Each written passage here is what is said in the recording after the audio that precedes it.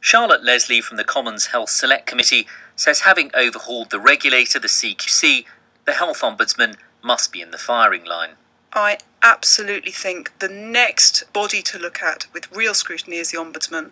If you look at the way they've handled complaints, the number of complaints they actually investigate compared to the number of complaints they actually get, the picture emerges of an organisation that is simply ill-equipped and not incentivised to take up individual complaints and to make an issue of them.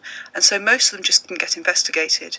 What you're going to see, I think, is when you begin to investigate bodies that have been around during this period, that more and more questions are going to arise as to how they were operating.